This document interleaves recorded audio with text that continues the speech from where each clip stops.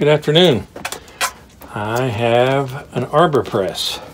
I really wanted the 6-ton Arbor press, and it's a small A-frame that comes up. This was $40, and I think you can get it for about $70. But I couldn't justify the space in my shop, and this is really about the size I need for what I want it for. So oddly enough, it says not a handle, do not use to lift. I saw that after I got it home, and I'd been using that as a handle to lift. One thing I'll give Harbor Freight is they take heavy tools and they'll put them in a box, and it won't tear up the box very bad. Notice I didn't say at all, just not very bad. So,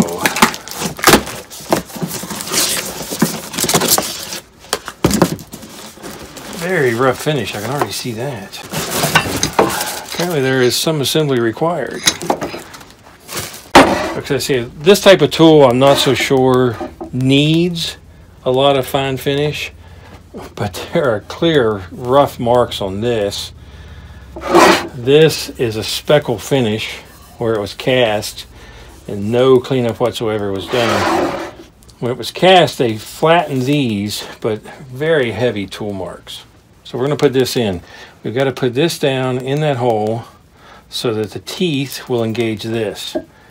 So I'll just put it down just enough to engage the teeth. And there, slid right over. Okay, so this is the last piece to put in. This is the top, the work surface. The underneath is pretty rough, but this is pretty rough, and I'm thinking that doesn't really matter.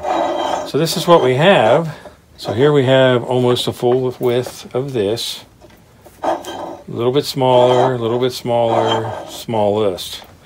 So you can put something there, and that will allow you to press out a bearing, press out a center shaft, turn it a little, and allow you to press in a center shaft or press in a bearing.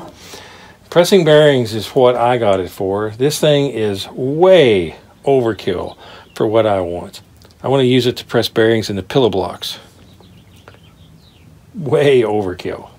And here is the retaining ring. I have to get something to tighten that with.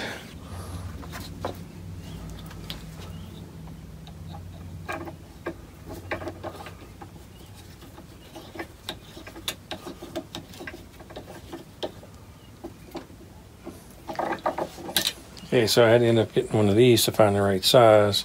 Okay, so now that we have the retainer clip on, there is a lock pin here that you tighten up, and that holds that in place.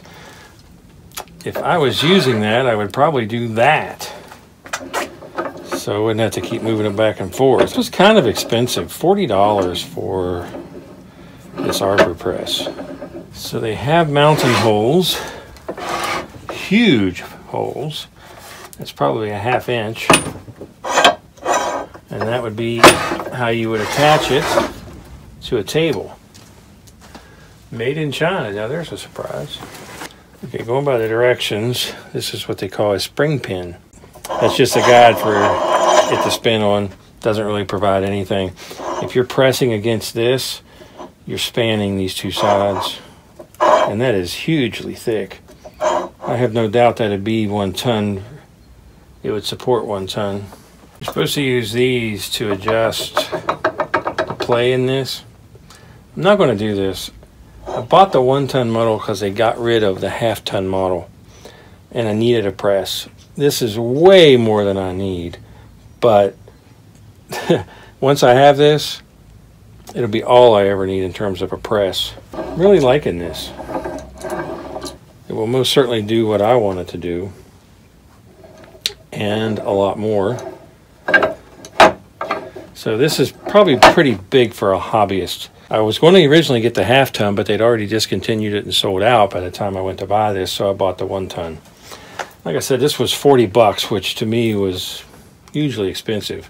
Way more than I need, and it's filthy. There is grime and oil all over this. I don't think that this would rust, the unfinished surfaces, unfinished meaning not machined. They are painted. I don't think those would rust. I think that over time, without that oil or grease, that the tops of these work surfaces very possibly could rust. So I don't really have a problem with that. And what I'm working on probably doesn't matter about getting dirty. If it does, I can lay a piece of paper towel underneath it. Very, very rough is all I can say. Very, very rough. Probably going to wipe down the painted surfaces and get some type of wax and put on the bare surfaces to try to prevent rust.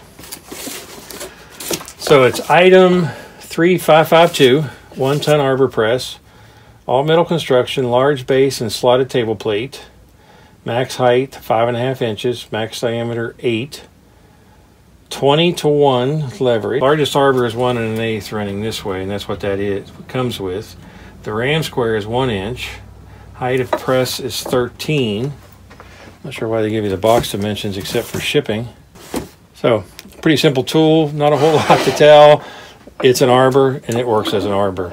I use it to do a press fit for bearings and other things. So if you like the videos, please subscribe to my channel. Thanks for watching.